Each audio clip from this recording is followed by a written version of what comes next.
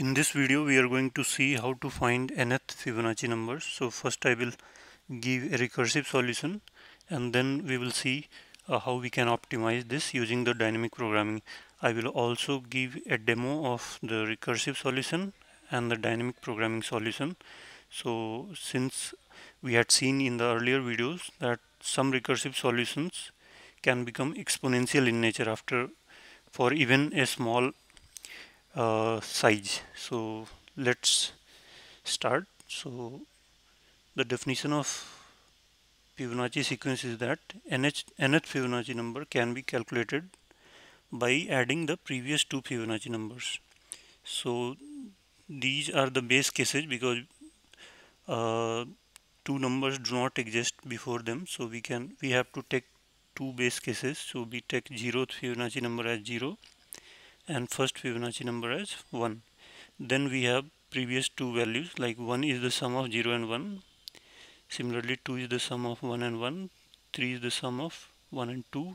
So similarly 5, 8, 13, 21 and so on. So let's see how we will solve this recursively. So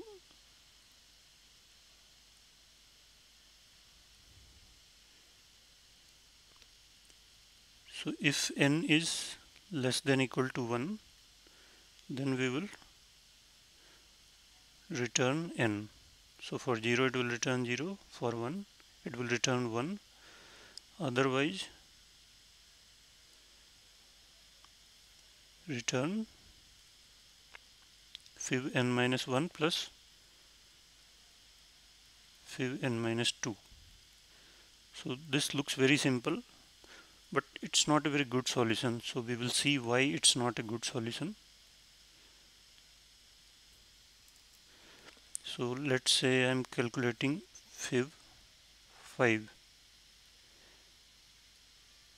So it will depend on fib 4 and fib 3. I'm not taking a higher number because it doubles at every step. So it grows exponentially and we will not be able to draw beyond some number. Maybe 10 we cannot draw on the paper. So fib 4 depends on fib 3 and fib 2. Similarly 3 depends on fib 2 and fib 1, and this 3 again depends on fib 2 and fib 1, and this on fib 1, fib 0. Similarly fib 1, 0, and this is a base case. 1 and 0 are base cases. So now you see that you have fib 3 here and you have fib 3 here. We even missed fib 1 and fib 0. So this entire tree we have calculated. We have calculated fib 3, fib 2, fib 1. Fib 1 is base case. And now here again we are calculating fib 2. But we had already calculated fib 2 somewhere down here while calculating this fib 3. Similarly this fib 2 is already calculated, and this entire tree is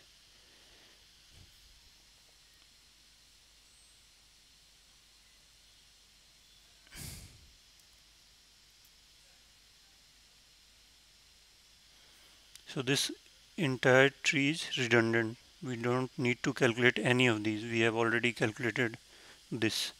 Similarly this tree is also redundant. We had already calculated fib 2.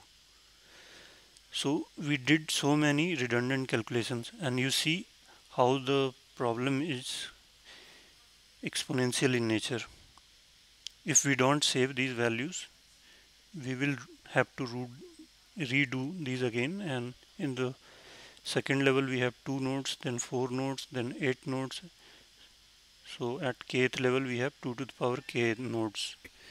So we need to somehow save these values, and here we are not saving. Like for calculating fib5, it will call fib4 plus fib3, and while fib4 has not been calculated yet and fib3 has not been calculated yet, so it will make a series of recursive calls, and once these terminate, fib4 is calculated, then it will move to fib3 and recalculate many things that had been calculated earlier.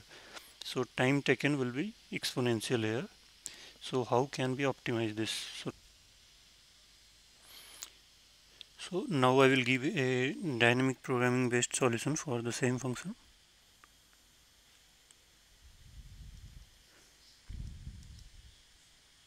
So I will name it fibdp. So here we will take one array where we will be saving the values, and I have taken here those array size with one extra value because we will start from 0. We consider fib0 as the first number and fib1 and so on. Then we can add the base cases here.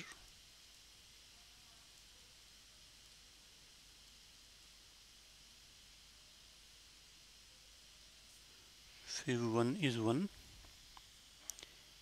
and then we can iterate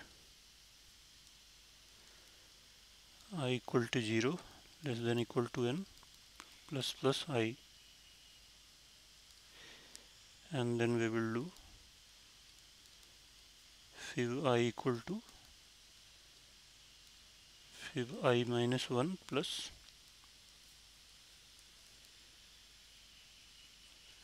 fib I minus 2, and then we will return this value.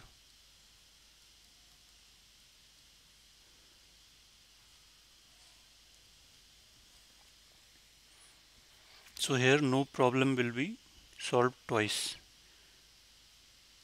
because we have defined base cases. Then so this should be 2 because we know 1, 0 and 1. So we are starting from 2. For 2 we will need 1 and 0, which we already have. So fib2 is now present. Then I will be 3. So 3 will depend on 2 and 1, but 2 and 1 is already present in the array. And then we will add 3 here and so on. So every problem is solved exactly once. So this should be fast, and I will give a brief demo of the same, and you will see for yourself how this is fast. So first I will define the recursive function.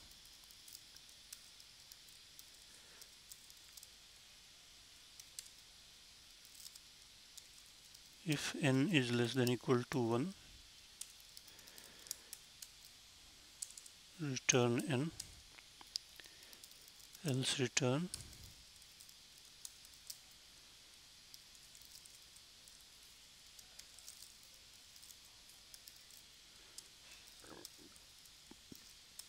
and we are done. So let's print some values.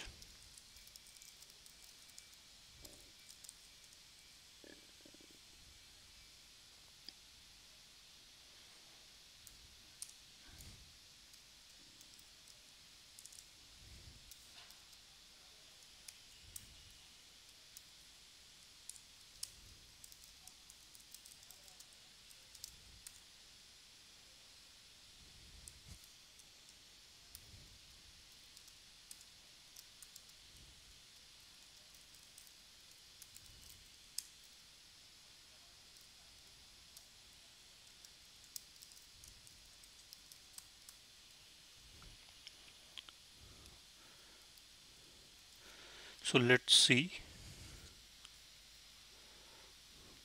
So it prints correctly. So now let's make it 10.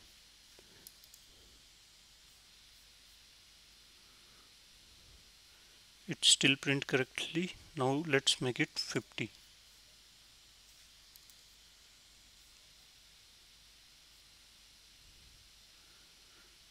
now you see the application slowing down. After 40 it's taking too long to calculate 41, then 42nd, even more time, and so on. So this is exploding exponentially.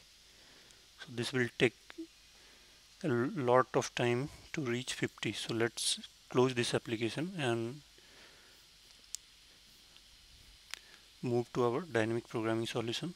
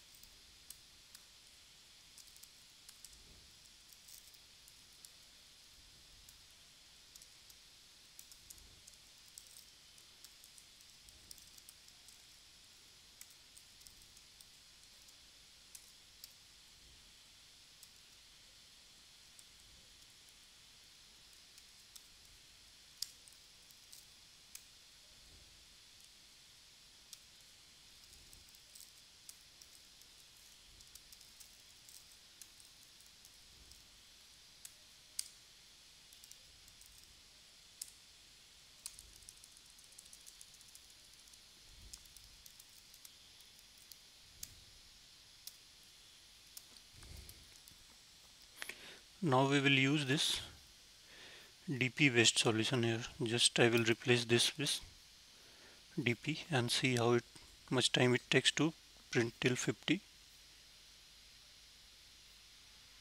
So it's very fast. It's done.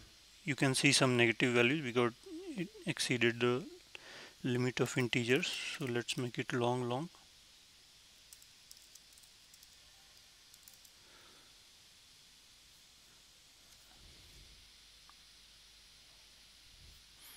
So it very quickly prints 50. Let's try even 100.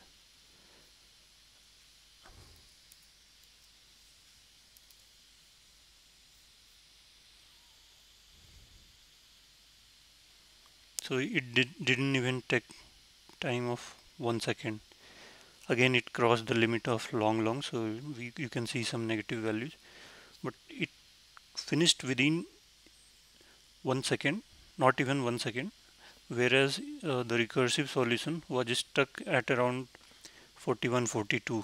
So you can see how much difference is there in changing our algorithm from exponential time complexity to linear time complexity in this case. In general, we are able to reduce the problem from exponential to polynomial.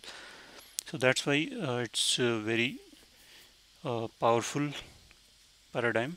And this is not the best solution here for Fibonacci because we are using a table of size n+1.